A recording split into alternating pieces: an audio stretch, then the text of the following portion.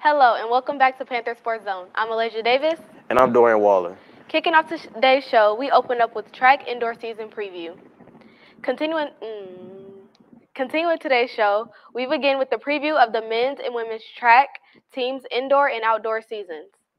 The indoor track season is set to begin December 11th in Houston, Texas. Our Panthers are looking to defend their previous indoor SWAC championship crown. Last year, both men's and women's track teams won the indoor title in a convincing fashion. Last season, Coach of the Year duo and men's head coach Chris Clay and women's head coach Angela Williams are returning and eager to repeat. We can't wait to see our teams compete again this upcoming season. Good luck, Panthers, and stay tuned to Panther Sports Zone as we continue to bring you updates on our championship track squads. Moving on to basketball. Recently, SWAC and the Pac-12 Legacy team. Recently, the SWAC and the Pac-12 Legacy announced their recent partnership. The partnership will feature multiple games where Pac-12 teams such as Washington State will face Prairie View A&M University. The game will be on November 15th here at Prairie View. This is one of the first times where a team such as a major Pac-12 team has came and competed at an HBCU campus. Make sure to come to the game. Once again, the game is November 15th at 6 p.m. here at the Baby Dome. HBCU Go and SWAC basketball partnerships. Last month, the SWAC and HBCU Go announced the upcoming broadcast lineup for the men's and women's basketball season. HBCU Go is a new online streaming platform bringing you live sports from over 105 HBCUs across the nation. The website launched March 2021 and has been running smoothly. Our men's and women's basketball team will be a part of 3 doubleheaders featured on this site this upcoming basketball season, so make sure you tune in.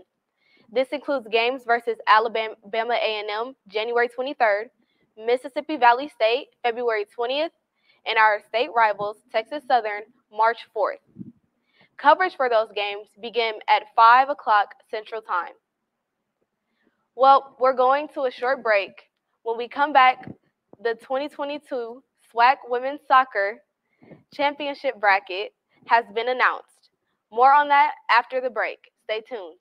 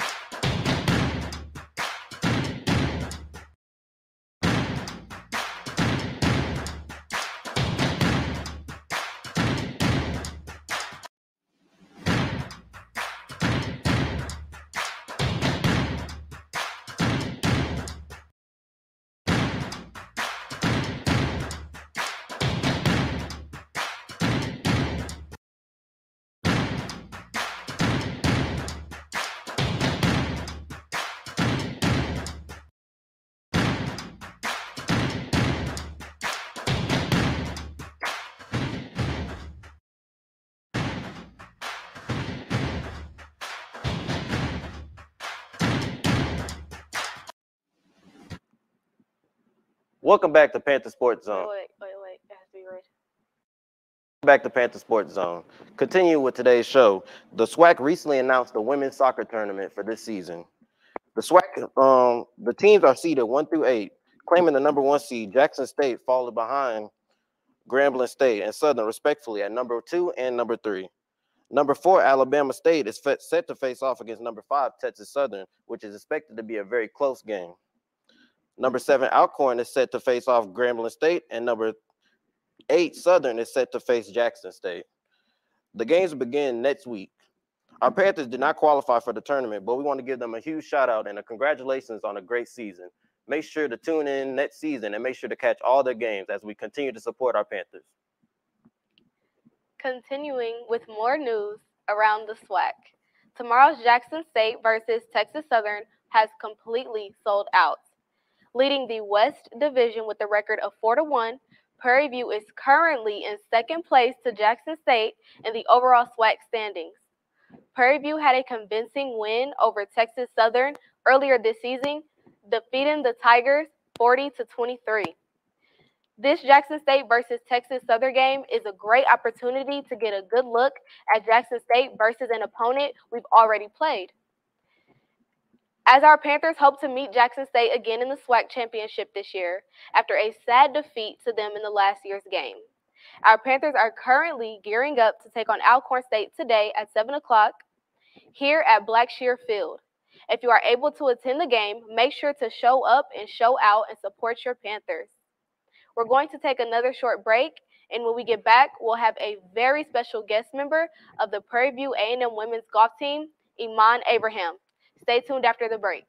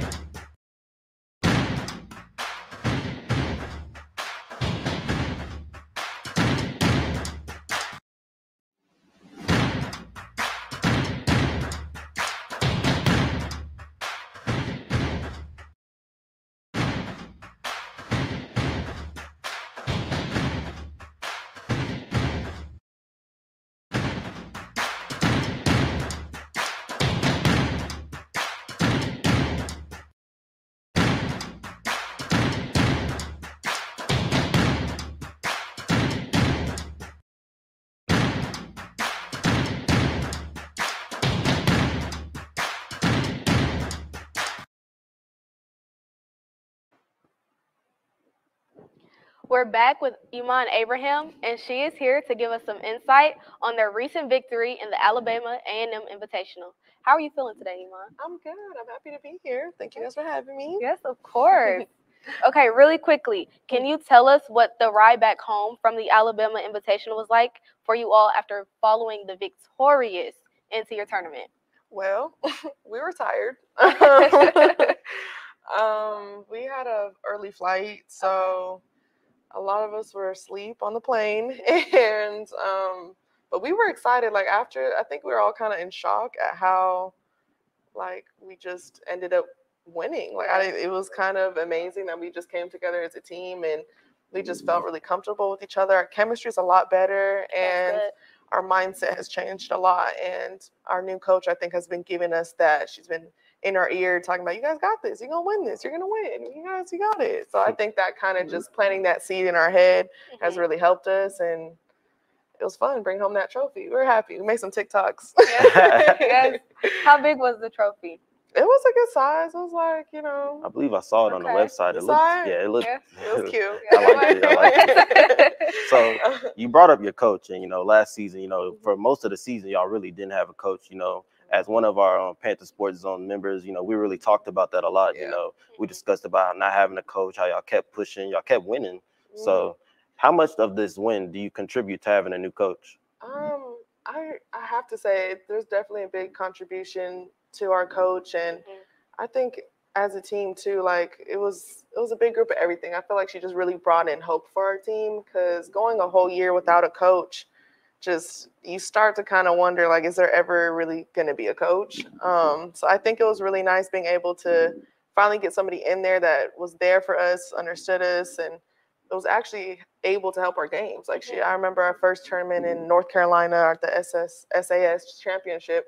She helped me with my putting. I remember I was like, hey, I need some help because these greens are fast. I need you to come on over here. And she helped me. I knocked it in, and I felt like that really gave me the confidence for the rest of the round. And I ended up shooting a really good round later that day. So I think she definitely is contributing, and I'm excited to see what the future looks like for our team with a coach now and a program. Would you like to give your coach a quick shout out by name and everything to the cameras for us?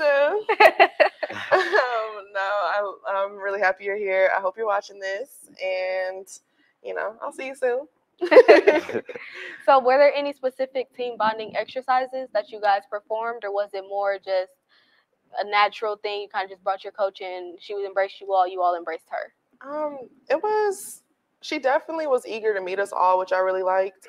She definitely called us, sat us down. We had a conversation with her. We talked for like an hour or so, just enjoying. She was just asking about it, trying to get to know us. I just think it was nice. And we try to have like some good, like uplifting traditions. So we always like to start before we start each round, we like to start with a group prayer. So we just come together before every round, tell each other good job and stuff like that. And then we also we did a whole lot of work as a team to get to where we are. We've done some team bonding to be able to just feel like a team. Because when you don't have a coach, it's especially with golf, it being an individual sport, it's very easy to just go out and do your own thing and not see your teammates for weeks at a time. And I feel like it was just really important for us to stay together. Even though we didn't have a coach, we still stayed together, try to, feel like a family. Because at the end of the day, that's what we are. Yes, I love that. So I want to touch on that real quick. So, you speak a lot about team and team bonding. You just mentioned that you go near weeks without seeing your teammates. So like kind of can you give us more in depth about that dynamic? Well, with golf, it's very different than any other sport on campus. So it's not like we have a facility on campus. So we have to go travel on our own to the golf course. So every now and then we just get in our cars, and we have different schedules. So some people like to go in the morning, and then some people go in the afternoon. So if you're going in the morning, you might miss some people that go in the afternoon. So there's some things like that happen. But now we're starting to get workouts again, and we're starting to slowly get some structure back into our program. And I feel like it's going to show a long way, especially with starting off the season with a win. It's really nice. I think we can do a whole lot when it comes to our championship season, which is next in the spring. Yeah, I'm excited. Bring home a SWAC ring. Right. Once again, you bring up winning. So I know y'all have another tournament coming up in about a week or two. We're going to discuss more on that later. So what are you looking forward to mainly about this upcoming tournament? This new tournament, I'm excited because it's actually like the SWAC Invitational. So that means it's going to be our SWAC schools. It'll be ASU, TSU, Bethune, and us for our women's conference. So it'll be nice to see kind of where other teams stand, so that hopefully we know what we need to work on, what the competition's looking like out there, so that so springtime comes around, we're the one winning. It's important to gauge your competition. Yes. So you've talked about structure, discipline, essentially, as well as the dynamic, how that has been impacted by your coach. How do you think she has impacted your overall success rate?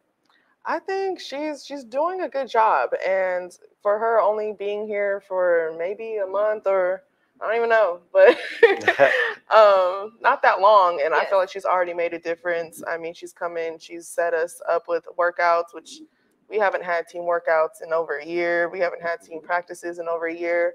So her stepping in and actually showing in the effort that she's here, and she's trying to set in a good program, get everything off on the right start, sitting down, talking to us individually and talking to us about our goals. And she's really there on the course as well. So I feel like she's very much starting off on the right track, and it'll be exciting to see what else she can do for us in our program. So once again, with your teammates, you mentioned how y'all have differing schedules, but y'all, the camaraderie is obviously still there.